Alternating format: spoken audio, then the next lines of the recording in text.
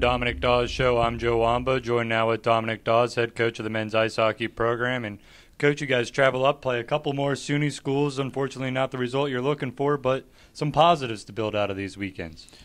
Yeah, I mean, it was a tough weekend for us, I think, all in all. But a lot of guys got the opportunity to play and opportunity to kind of put their best foot forward.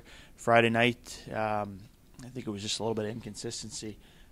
We had some good moments and some bad moments, but we had a very bad second period that I think kind of haunted us and just weren't able to create and generate the offense we needed to be successful. And you'll want to keep putting that best foot forward as you guys transition back into the conference schedule. Continuing on the road, though, is going to be a tough stretch. Yeah, I mean, we're in the halfway through kind of this road stretch here, but off to Elmira and Hobart, and it should be a good test for us. Two good teams, two good environments to play in. It's just a matter of us preparing and showing up ready to go. And the previous time that you played Hobart, you played them tough, pretty hard. Yeah. At home, what is it you're looking forward into this contest? I mean, I think with all of our games, I mean, obviously we've had a couple lopsided scores for the most part, but if you look at the majority of our games all year, it's been one goal games, and that's what I'd expect. It comes down to us, really concentrating on doing the little things and giving us ourselves a chance to win. Our first stop's Elmira. That for as of right now, that's the biggest game of the year.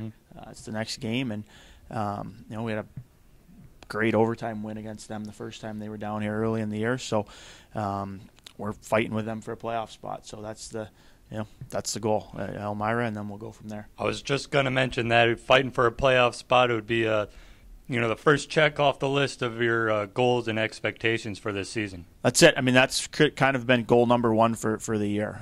6 of the 8 teams make it. Make the playoffs. That means we're taking down one of the established programs. Right now, we're in a good spot, and we kind of control our own destiny if we win games. And just getting in, and then anything can happen. That's it. Anything can happen. It's one and done. It's anybody on any given night. But step one is Friday night, and then we go from there. Well, Coach, we wish you the best of luck in these games on the road, and safe travels on up there. Awesome. Thank you. He's Dominick Dawes. I'm Joe Wamba. This has been the Dominick Dawes Show.